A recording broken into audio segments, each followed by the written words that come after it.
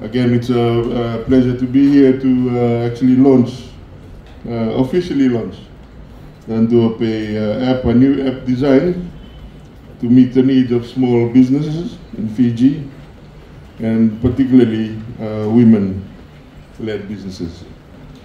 Ladies and gentlemen, I believe that every woman should have financial independence, because money in the hands of a woman changes everything, her family and her community.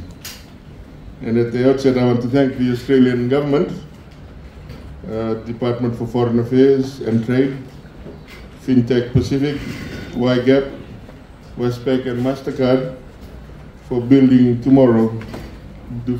that tomorrow we want for women in MSMEs in Fiji. In Fiji, small businesses form the backbone of our economy, and your government is committed to continuing to support these businesses, especially women-led businesses, because we recognize the unique set of challenges shouldered by women entrepreneurs. These are the same women who possess immense potential to drive innovation and foster economic growth. In fact, it is pleasing to see the collaboration of different agencies led by the private sector and donor partners in this regard.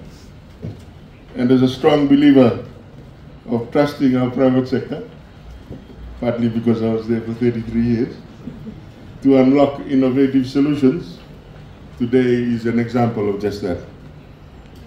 When we have an integrated approach that is functional, we effortlessly reap the benefits in a very short time frame. That is why we are working on mapping and strengthening the network of MSMEs in Fiji. I have just returned from New York, where I shared Fiji's vision and commitment to empower gender equality at the SDG Action Weekend 2023, an event which gathered senior representatives, high-level speakers from Asia and across the Pacific, showcasing innovations and collaborations of different stakeholders in scaling up the gender lens financing for all SDGs. And today's launch supports the vision and commitment that I shared at that event. MSMEs play a vital role in any economy, and integrating them into the formal sector of the economy through mediums such as NduoPay gives confidence to their contribution to our GDP, ensuring they are better accounted for when accurately assessing economic growth. When MSMEs have a formal presence, they are able to establish a credit history, making it easier to secure loans to invest and expand their businesses. So I thank the project partners of NduoPay for giving confidence to our women-led MSMEs in this space.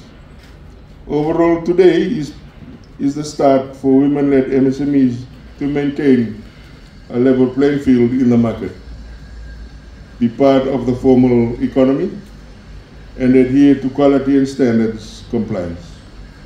To the MSMEs representatives here today, your government is here to support you in your endeavor and to help make informed decisions. Please remember that the doors of our ministry are always open, and your suggestions about economic policies and strategies that will foster a sustainable MSME business environment and network is always welcome. Accepting and adapting to the digital age is essential for individuals, businesses, and societies as a whole.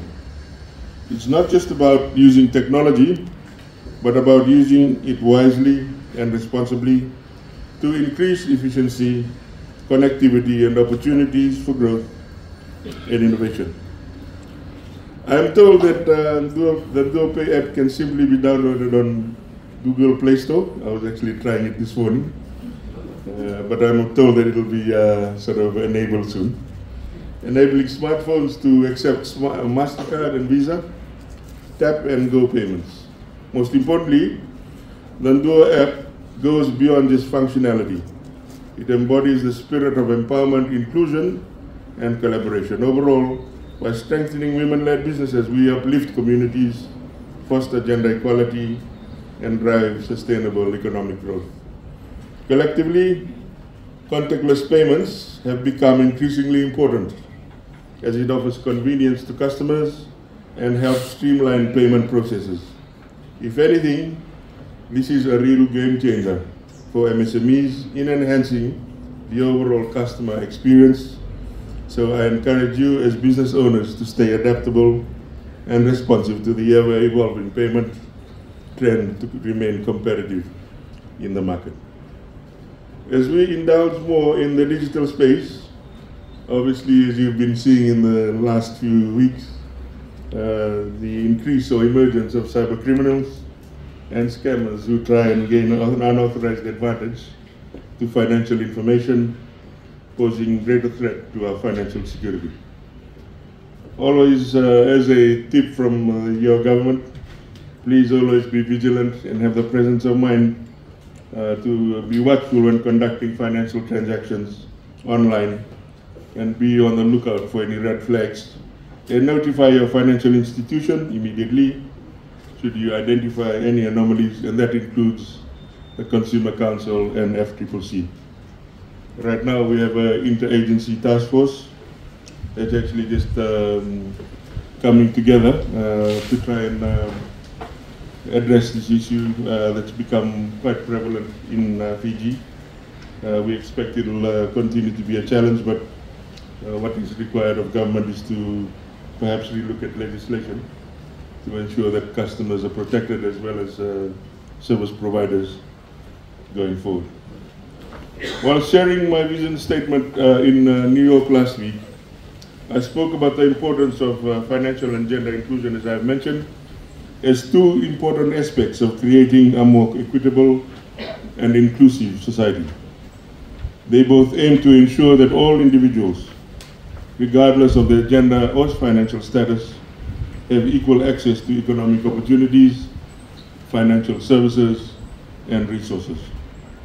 To a greater part, it takes all of us gathered here today to work together to create an inclusive financial ecosystem which can lead to improved economic stability and social development, and the project partners from Ruapay are an epitome of what partnership can truly achieve.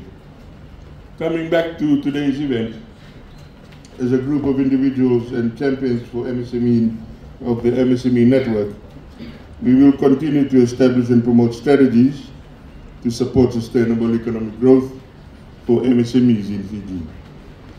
Whether it is in an area of access to finance, capacity building, introducing green technologies, market access, creating sustainable supply chains, or education and awareness, we remain at your disposal to be part of this multifaceted approach. In closing, I'd like to thank the Australian government once again, DFAT, FinTech Pacific, YGAP, Westpac, and MasterCard for contributing to the long-term success and resilience for women-led MSMEs in Fiji. Please make this time, use this time to network, and let's continue to have great conversations in making or taking the MSME network to great heights.